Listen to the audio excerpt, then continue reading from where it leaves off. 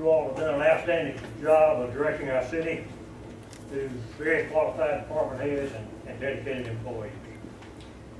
I will direct my remarks primarily to my councilman, Kirk Donaldson, but if what I say to him is applicable to any of you, I suggest that you do some self-examination. On Friday, June 21st, I made you aware, Councilman Donaldson, of a groundswell of people in our community who are disturbed and concerned by the overreach of certain school board members. I also made you aware the group is growing and becoming organized. From that organized group, we put forward the names of two respective candidates who have agreed to serve as on the school board if appointed for the vacancy, and ask that the council appoint one of those two individuals whose names I provided you. I said I'm sure you will receive other names, but we backed these two, and you agreed. You also said, I've just got a list of 21 names from the superintendent's office, to which I replied, if those came from Dr. Milton's office, I'm sure they are well qualified. But again, we ask that you approve one of these two whose names I just provided you. You agreed and said, I'll push for those two. As it turned out, the list that you referred to had been provided more than a year ago. None of those names seem to have ever been considered.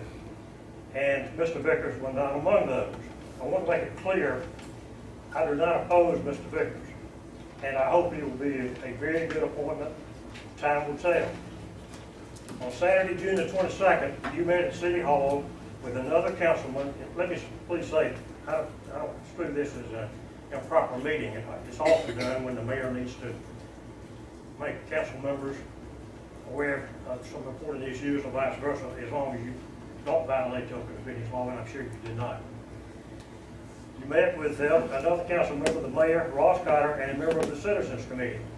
Saturday, Mr. Vickers was called, advising he was selected as the appointee to the board. I am perplexed as to why Mr. Cotter, particularly, or a member of the Citizens Committee, would be asked to meet with you, selecting the person to be appointed. Whoever puts out that rumor is wrong. Al and I met with the mayor to discuss the school board, someone that was discussed to want to be on the school board. He then called Mr. Potter Jr. to come down and discuss it with us and see if everything would be in line. Thank you for that clarification. I don't think that you took seriously the two names. Yes, sir, I did. I don't believe you did. Perfect. I don't appreciate being made dishonest. That was not intended, I promise. Well, you read. I did. Yeah. That's what I was told. Thank you. First of all, I think the composition of the Citizens Committee was slanted, and I did not realize at the time, but I found out that some of those members were adversaries, in my opinion, to the school system. I think they were trying to determine how little they could help us. How much can we keep from y'all rather than how much can we help y'all? For example, the $30 million bond issue.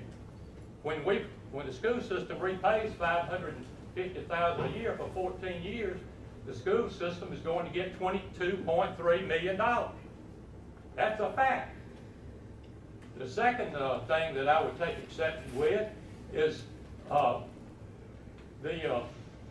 when we were negotiating the amount of money, and I remember the mayor specifically stating this. He slapped his hand on the table and said, I want my $5 million. And I know that he didn't mean that he wanted that for himself personally, but he meant that for the city of Enterprise. I mean, and as I stated the other night, and I'll read it again,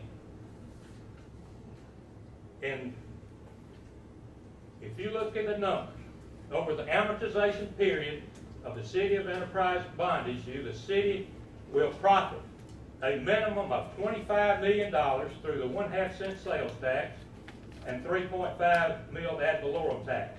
Should the city receive $550,000 from the Board of Education for 14 years, the city will profit in excess of $32 million.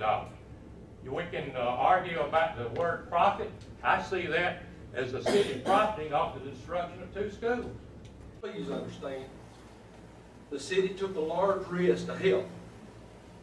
We did not know what was going to happen then.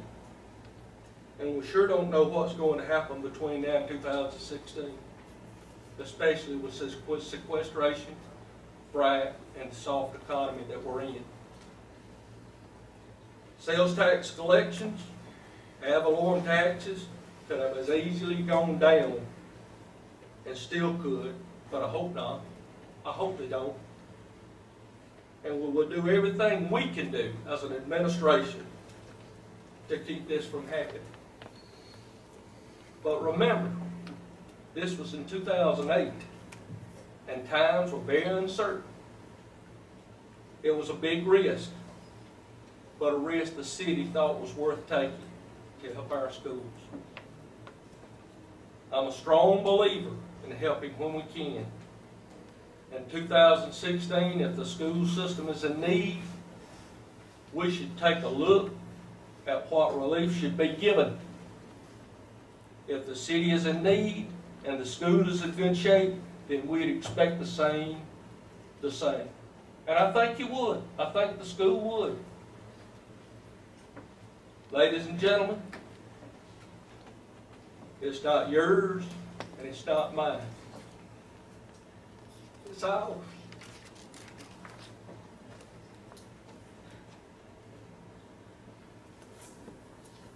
Forgive me. We're the city of Enterprise. We don't harm each other. And I'm certainly not going to let others mislead our citizens about the truth.